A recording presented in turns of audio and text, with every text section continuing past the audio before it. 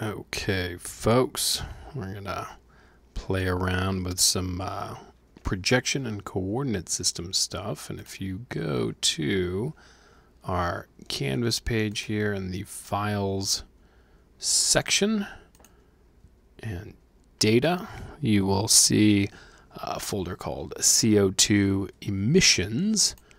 And inside here, we've got a bunch of shape files, and there's an important text file. It's a table that we'll be playing with. So to make this easier, go back out to the main data thing. We've got CO2 emissions here. Hit these three dots hanging over to the side and hit download.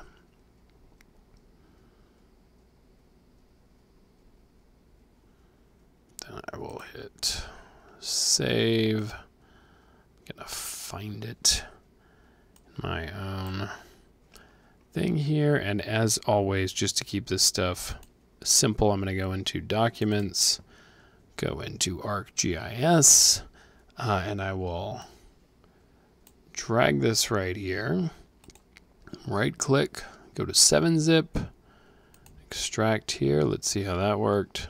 Gorgeous. All right, and I can just right click and delete this original zip file. I don't need it anymore. So I have this CO2 emissions file, and I see one thing that could be an issue, and that's the fact that I left a space in here. So I'm going to slowly double click, and I'm just going to get rid of that. And I'm also, in fact, while I'm doing this, so you guys don't have to, let's do that, or I'll do an underscore so it looks cooler. There. Now you guys don't have to worry about it. And just because I'm a little OCD about this stuff, I'll make it match. Okay, so now in here we have all of those files. Okay, so make sure you download and unzip that. And then let's go into our Windows realm, our area. We're going to go down to ArcGIS, open up ArcMap. And we'll bring this stuff in, and I'll show you what we have. Okay.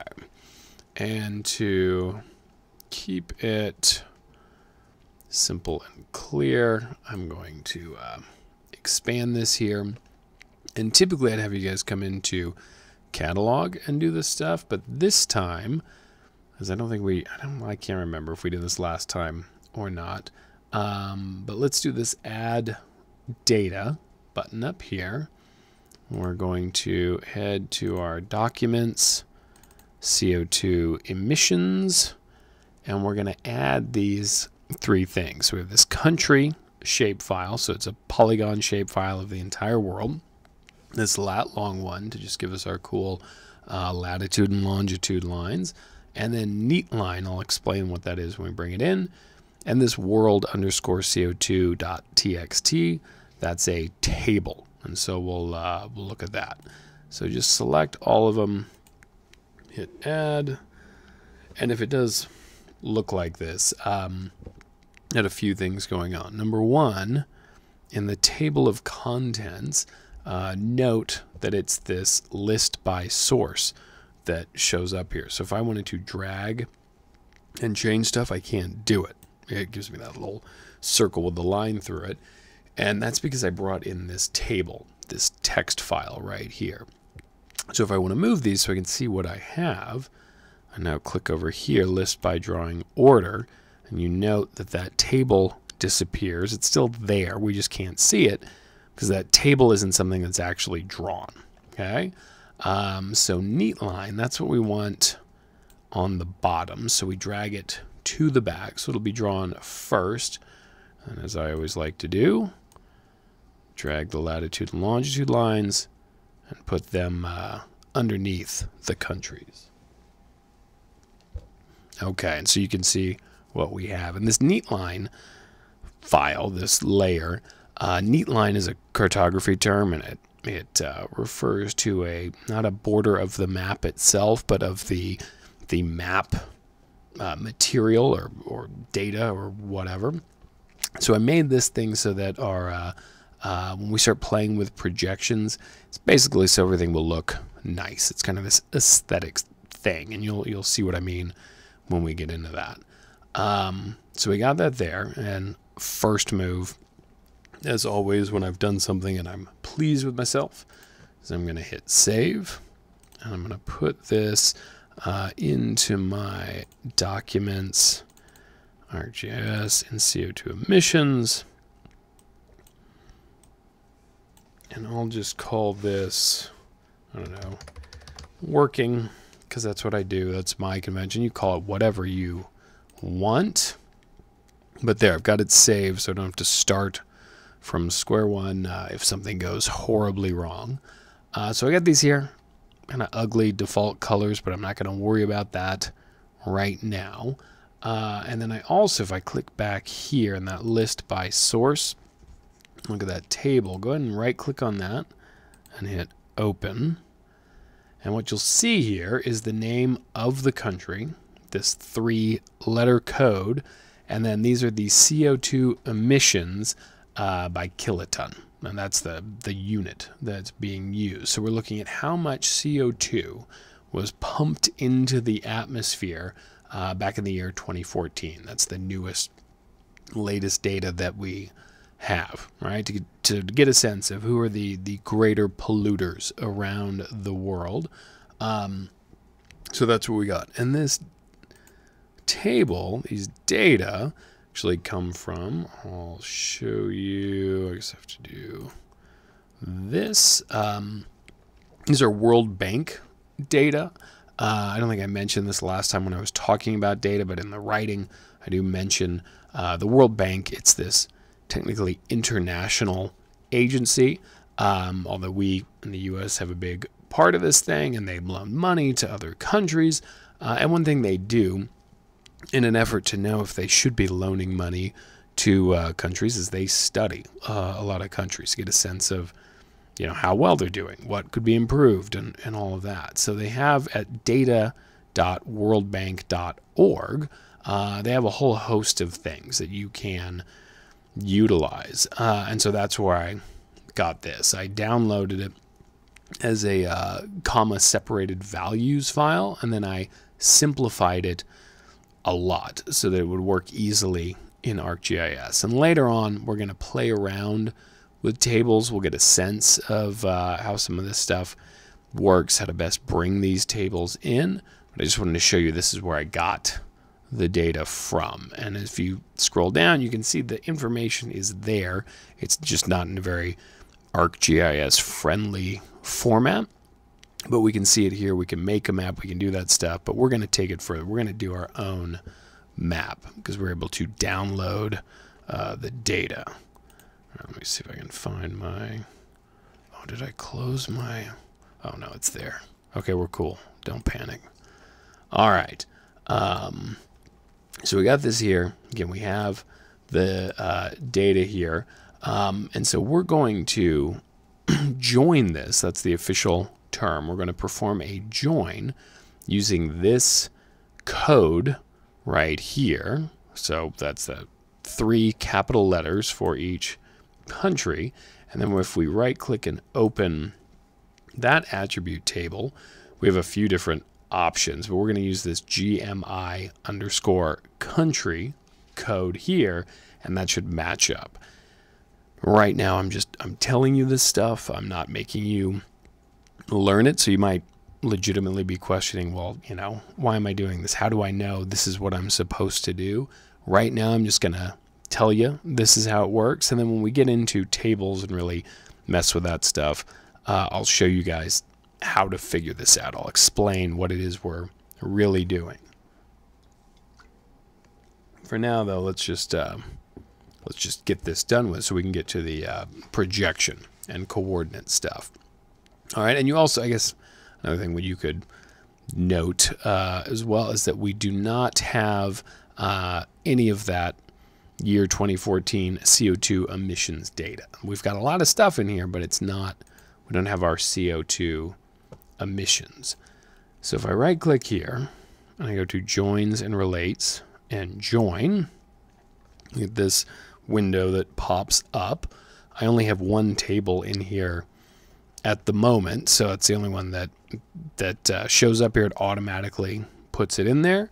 But from here, this first one, this is where I pick that GMI _ country field. And then it's going to automatically, it's going to put name here, but that's wrong. We want this one that was code, which is again that matching 3-digit code. This keep all records, validate join, all that stuff. You can just leave it as is and then hit OK. And here's the ridiculous thing. It did it, but it doesn't tell you that it did it, right? You don't get some clear like thumbs up or anything like that. Really the way to check it is you can read the table, or we can use this identify tool, so the blue circle and the white eye. And if we click on Brazil here, we have all that stuff from the table for Brazil, but perfect. We go down here and we have Y 2014, and we've got our CO2 emissions. So it actually worked. Okay. All right, so we got that. Let's hit save. Okay, so now what this means is that all of these countries have the data in there, and instead of having this boring table, looking at that, we want to display it. We want to actually make a map that shows, you know, the data, right? That's the whole point of these maps, that we don't want to read the stuff. We want to see it. We want that nice visual graphic design. So let's right click on country 04. I'm down to properties. I'm going to show you how we can do this, what we can do here, and this will look pretty slick.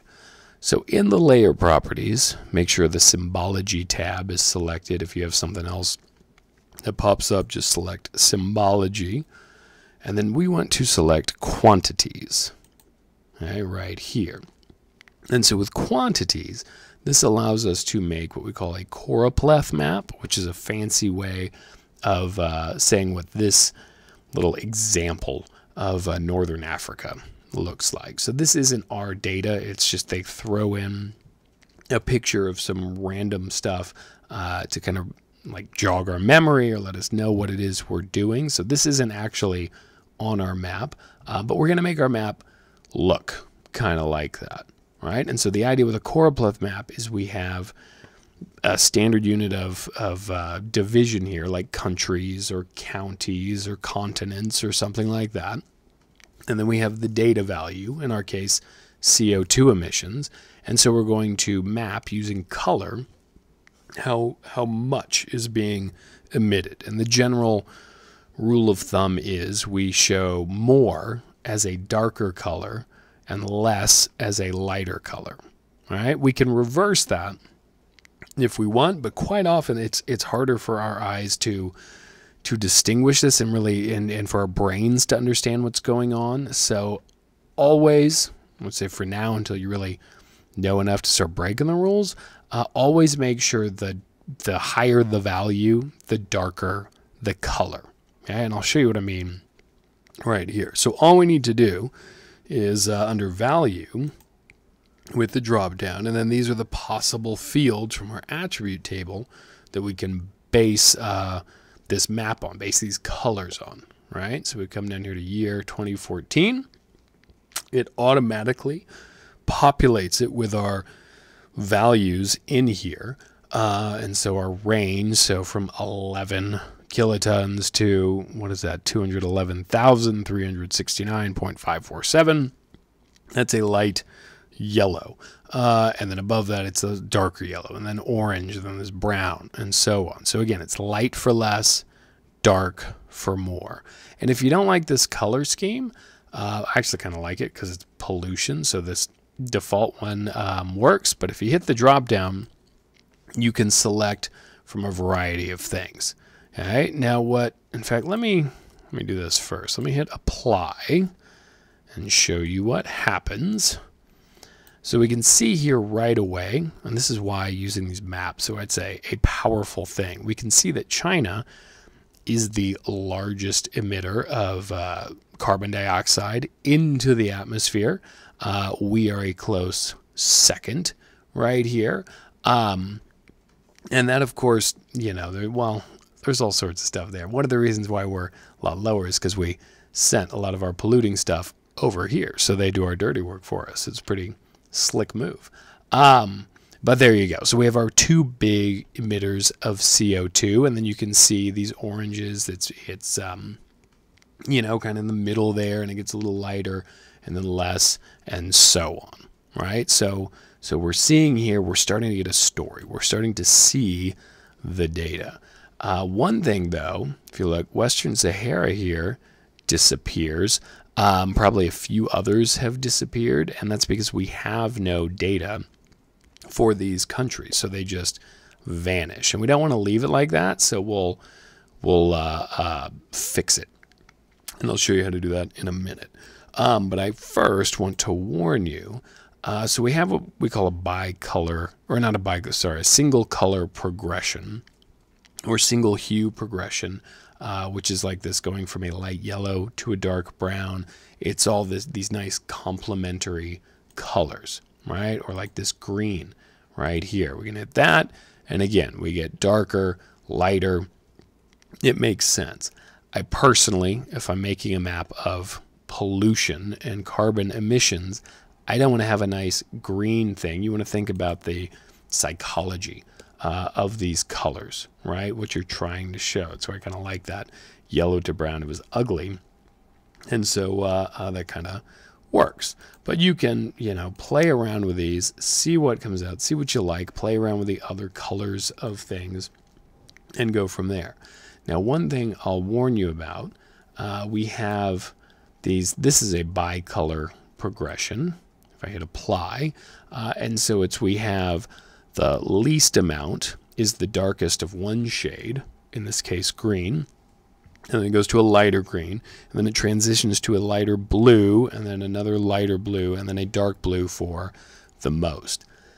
Sometimes this is useful. I think for something as simple as how much CO2 is being emitted, doesn't really, you know, necessarily make sense. It also, with this these values here, it's not, yeah, I know, like these darker green countries are necessarily not harming the environment or anything like that. So it might be kind of misleading to use one of these.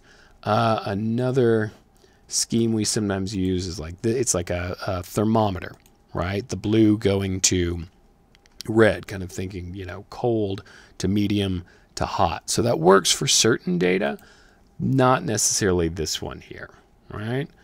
And so I'll just do this to, actually, no, I don't like it. See, again, 2OC.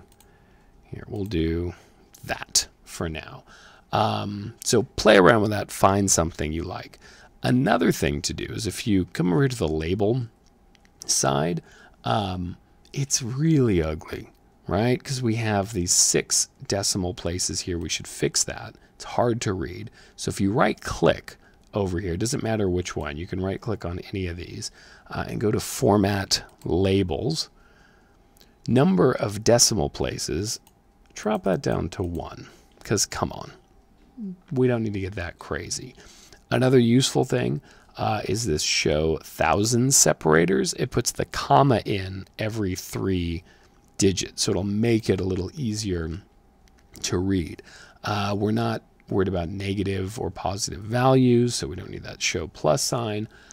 Also, if we were messing around with something where we're showing the amount of money each country has, or the percentage of something, like the percentage of CO2 emissions to people, you know, who live there, or something like that, we could play around with this and we can get things that look better. So this is a way to make, ultimately, when we make our legend, it will look a lot better. But I'm just going to leave this like this, hit OK, and you can see it's a lot easier to read. It goes from 11 to, and now it's much clearer that it's 211,369.5. It just rounds, right? And then we have 211,369.6. 6. So it's just going to look better. And if I hit apply, you'll note up here in the table of contents, it fixes that as well. Okay, and then finally, another thing you can do is you can click on these. Not saying you have to, but if you want to play around with this stuff, if you don't quite like this color, maybe I want it to be more of like a gray color for whatever reason, I can do that, hit apply. It makes that change, but it leaves everything else the same, right? I can also, if I don't like this default gray, maybe I want it darker, maybe I want to kind of play around with like a reddish color here, I can do that. And if I hit apply, you can see the red is there. So it's a way to make it all look a little different, a little less default, right? So play around with that stuff. Okay, I'm just going to leave this as is. The neat line, just, you know, this you can do whatever you want. What typically makes sense is you pick some bluish color, put that in, so it looks like the ocean itself, because this is the extent of the entire world. The lat long, you can get that to match. You could have a darker blue, you know, like that, so it goes neatly and nicely together. You can also, which is kind of slick looking, you can do white as well. In fact, even make this a little darker. And these are, there's no necessarily right way to do it. Play around with this stuff. But as we start to play with the coordinate systems and projections, this latitude and longitude stuff will be important. It will be useful. Okay? So play around with that. Get it to look from a color perspective the way you like it, from an aesthetic perspective. Make sure you hit save often. But then when you're done with this, and I'll just pretend this looks good even though it's offensive to my eyes. Once you've done this, you're ready to play with the coordinate system, with the projection. Right now, this is an ugly map, and it's because it's in this geographic coordinate system. And I'll show you what I mean by that in a moment, but it just looks dumpy. It's kind of sagging. Like, look, just the US looks flat and saggy, and I don't like it. Greenland is this big blob up here. It's a mess. So this is just unattractive, but it's the default. It's what this stuff comes in as. Okay, and in fact, with these countries, oh, and I forgot, let's fix this Western Sahara thing. So here's the easiest way to do that. I'm going to right click on it. I like this. Hit copy. And then up here, I tell you what I need to do is also come in here to list by drawing order. Okay, so we'll hit copy here. And then layers, hit paste layers, and I'm going to get 2 of these. But with this one on the bottom, I'm going to right click and go to properties. Let's pull up, and then I'm just going to bring it right back here to features, single symbol, and I'm going to change this to kind of a default gray, maybe that one. I'll hit OK and hit OK. Oh, and Antarctica, you can see that vanished. Oh, this is like Svalbard or whatever up here, gone. So we have a few things that come back. We just had no data, and I'm going to rename this. I just clicked on it once inside there, and I'm going to rename this no data and keep it underneath the other one. So that way these countries don't disappear, because it's a rookie move not to have this stuff there, right? To have this big gap here. But it's because, and if I click on it and drag it down, you can see this null value for that Y 2014. We don't have data for Western Sahara, so it couldn't actually draw anything, right? It doesn't know to put in this gray or these different reds or whatever. So this is just a quick, dirty way to make this work, okay? And I'm going to hit save again. Then I'm going to right click on layers, and I'm going to go to properties, okay? And so this layers thing, this is called a data frame. And we can actually go and we can add data frames. So that way we could have multiple maps on the same sheet of paper, if you want to think of it that way. We'll play around with that a little bit. And so in here, this kind of also controls everything else that's going on. Like if you wanted to turn the background, I don't know, black, we'll just pick that one and hit apply. It'll get the rest of the screen, the stuff that's behind the map itself, it'll change a color. And they give you these weird options here.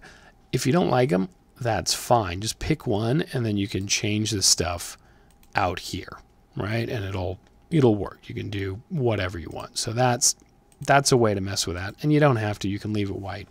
Do whatever you want to do there. Well, what's important for us today is this coordinate system tab. And as I mentioned in the lecture component, ESRI, the company who does ArcGIS, they've kind of lumped together the whole coordinate system, datum, projection concept. So the whole thing falls into this coordinate system idea. Now, currently, ours is in this geographic coordinate system. That's what the CGS is. And then it's the World Geodetic System of 1984. So it's a very simple, easy to draw thing, effectively. And that's kind of why it looks so dumpy. So this is great for just storing data, not so good for making nice maps or having some attractive finished product. So if you scroll around, see, here's this world thing. I'm going to close that. I'm going to close this. This is in the Geographic Coordinate Systems folder. Just never use that. It's not good for what we want to do in here. So we always want to change stuff to this Projected Coordinate Systems folder. And depending on what kind of map we're doing, it'll determine where we go in here, right? Like continental, if I'm making a map simply of Africa or Europe or South America or whatever, I can go in here and I have some good possibilities. So like going back to that South America map we made, I think I set it in one of these, but maybe I didn't. Maybe I was lazy. But that would be a thing to do. You could select it there so your South America looks good. Okay? If I want to do a map of the North or South Pole, we have those polar mnemonic maps that I talked about with the lecture component. So that would be good. State systems, this gets into like California specifically, and I think they now have, this NAD 1983 California Teal Albers. That, as far as I know, is still what the state of California uses for all of their official maps. So we have a lot of stuff in here. Because we're doing a map of the world, we're going to stick with this world stuff, and we're not going to use this sphere-based thing because we know the Earth is not a sphere. So we're going to come in here, and I want you guys to experiment with these things and think about what it is we're trying to show. Like here's the Mercator projection that I spoke of, and I'll hit apply, and you can start, in fact, I'll just hit OK here and zoom out. You can start to see that distortion of which I spoke, where it just stretches stuff out like crazy, right?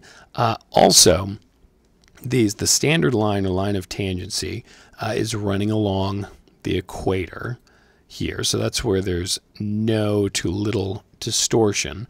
But then if you look at these little grid squares by the latitude and longitude lines, they start to get stretched out the further up you go. And that again is because the angle, the shape is good. They're crossing at 90-degree angles. So shape is good, but size is off. Remember, Greenland up here, there's my hand. Greenland right here is the same size as Mexico. In reality, clearly that's not the case on this specific map, right? So if I'm trying to show the amount of CO2 being emitted, I have this cool map of showing the emissions, just the number of kilotons being released, but it also kind of shrinks China down right here. Doesn't make it look like it's that big of a deal because we have some of these bigger, less polluting countries here. It kind of looks like this is a small little anomaly in a much larger world. So I don't want something like this conformal map. Again, I don't care about the shape of China, but it would be good to keep the size of China true compared to the rest of the world, right? To just give us a better sense of not only how much is being polluted, but how big a country are we talking about, right? I think that would be more useful. So again, right click here, go to properties. So think about what I was talking about in that lecture. Do some research on some of these if you don't know exactly what they are. Here's the sinusoidal, which I did talk about. I'll hit apply and OK. And so remember, this is where it's not conformal, so the shape is screwed up, but the size is pretty good. Greenland and Mexico are pretty good. So size is good, but it's also a weird, frankly, a funky looking map there. So play around. Try to find something that works, that gets you this nice final product. And so once you've got all of this, the right color, it looks the way you want it to, you've got the right coordinate system. Of course, first hit save, but then come down here into layout view. Okay, and because it's a map of the world, probably want to right click out here in the white, go to page and print setup, and I'm going to switch it to landscape. I'm also going to hit this scale map element so it's a little easier to resize. And then I can just drag this out, or if I want precise measurements, you can left click up here and it'll snap to that little blue guideline right there. And if you accidentally do these wrong, you can move them over and then snap it. Or if you do it where you put one too many, you're not happy, you can right click up here and hit clear guide or clear all guides and just do it on your own. But make this layout like we have right here. Get it symbolized just the way you want it, zoom in to where you want it, center it, and so on. And then I want you to make sure you insert a legend. Okay, and as you go through here, this legend wizard, if you haven't messed with it, it's a obnoxious thing. But that's why you should play with it. This will be the things that are in the legend itself. This is everything you have in the map. This is what you're going to put in the legend. I don't really need to know what the lat long is, what the neat line is, and all that. So I can hit this over arrow and I can get rid of it. But these other things could be useful. If I hit next, there we go. You must delete this right here. I had a great cartography professor, very cranky man. So this is the stupidest thing in the world. And you know what? I agree with the guy. You never put legend on top of your legend, just like you wouldn't put map on top of your map, or you don't put pants on your pants. Like, we know what this stuff is. So legend title, just get rid of that. You don't need it. It should be obvious, right? Hit next. You can play around with this border stuff. I usually don't mess with it at all. Just kind of quickly went through there so you can see what's going on. And so we have our values and the color, and our no data one is also included in here. Fantastic. That way I know what these numbers actually mean. But I don't want to have the CNTRY04 and Y2014 right there.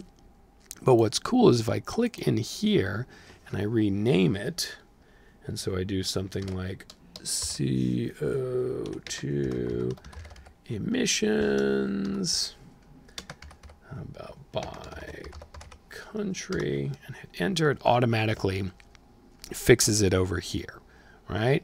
I could also put in parentheses, something like that if I wanted to, or I could just delete that. There are also other ways. If you right click in here and go to properties,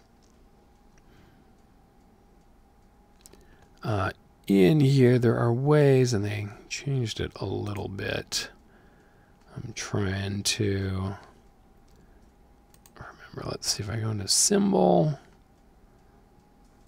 Oh, and see, it's moving slowly, which makes me very nervous. Because it means it's going to crash. Oh, here we go. Style. That's what I want. Hit properties. General. Show layer name. That's our CO2 emissions by country. Show heading is this 2014. And show labels here are the actual values. So I could just uncheck this and hit OK and OK. And I can hit apply. And you see that 2014 disappears. So there are different ways to mess with that. Experiment with this thing, but do give me a legend. Okay. Another thing, don't give me a north arrow if your map looks like this, because these lines of longitude, the vertical lines, they're pointing north, right? But if I put a north arrow here, and you'll note it will let me, okay, if I do something like this, it's saying north is at the top of the page, and I can move this anywhere. It means north is to the top here. If I move it here, it's to the top here, and so on. But these lines of longitude actually mean that north is going in this direction. So north is not consistent with this specific map projection, right? Or coordinate system, as they say. If I go in here and I pick something like Mercator, let's go back to that, and I hit OK. Now this actually does make sense, because north is going to the top of the page everywhere for the entire world, right? So always look at these longitude lines and think, do I need a north arrow in this case? It's the same thing with the scale bar I warned about. The Mercator projection, the scale down here at the equator, very different from up here in the Arctic or down in the Antarctic. So you wouldn't want to put a scale bar either, right? Because ArcGIS we're not making this map to sail around the world. We're just making it to show these carbon emissions, okay?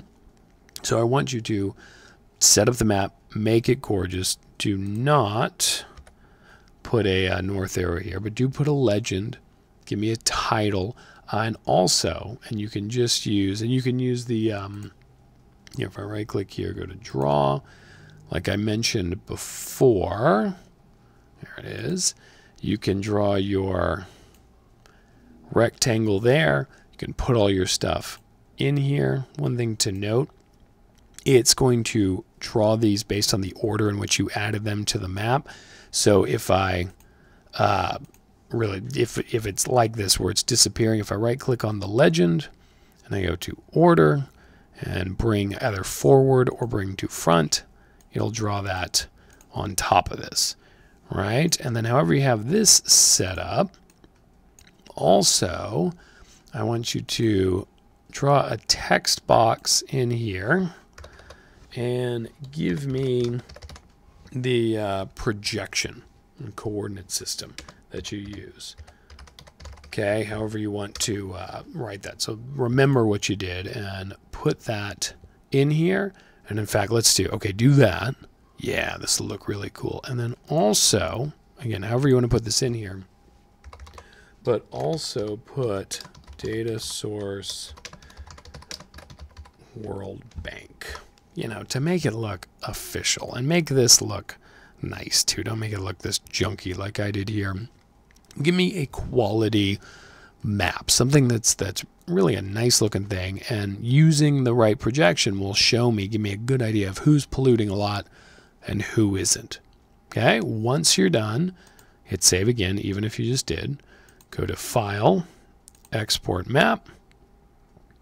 Okay, save it as a PDF. Save it in the right place, and then upload it to Canvas. That's what you'll be turning in. All right, best of luck, folks. Take your time with it. Any questions, feel free to ask me. If you're around the AVC campus, come on by the office hours I'm holding in the GIS lab, or even in my normal ones. I'll gladly answer questions, help you guys out with this. But in the meantime, have fun with it, enjoy, and I'm looking forward to seeing your maps.